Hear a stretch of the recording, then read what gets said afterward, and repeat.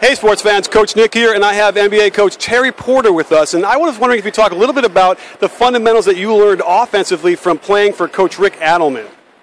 Well, I think when you talk about at the pro level, one of the things that Rick talked about was just from a point guard standpoint. We talked a lot about time management. We talked about obviously the pick and roll, which has become a very important part of the game today. It wasn't as big as it was back then. We played more inside-out basketball, but fundamentals were still the most important things in regards to getting shots, being able to make the right decisions in pick and rolls and in multiple situations. So, I think he just talked a lot about just solid basketball, making the right pass, being able to set the screen, whatever the game called for at that time.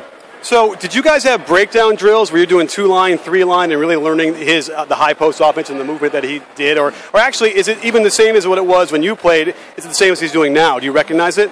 No, it's a lot different now. I mean, we didn't have as many elbow actions back then. Like I said, we posted Clyde, we posted Duck, and then we got out an open court. So we didn't run as many elbow actions as he runs right now in regards to his half-court offense. I don't know if you know, but there's a big movement toward saying that 90s basketball isn't as good in the NBA as it is now, which kind of frightens me. Can you give us, from a first-hand point of view, just how good it was back then and how it would stack up today?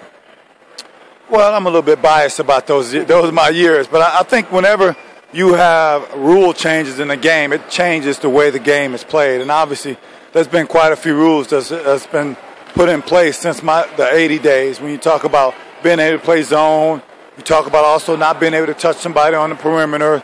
And so it's just been a lot of different things in regards to those type of defensive situations, which has really enhanced the offensive player an opportunity to have more movement or free movement.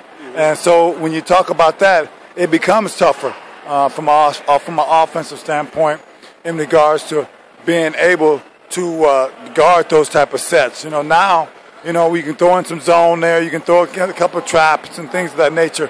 It was more difficult back then to run those type of schemes. For guys who are not as long in the tooth as we are, who are you most like when you played in the NBA today? Who reminds you of yourself? Well, guys like Chauncey Billups, that type of build. A Bledsoe, again, that type of build. I didn't have the athleticism that he had, but so I think those are the guys we're talking about. Well, thanks, Coach, for joining us. And don't forget a B-Ball Breakdown. We're not a channel. We're a conversation. You in?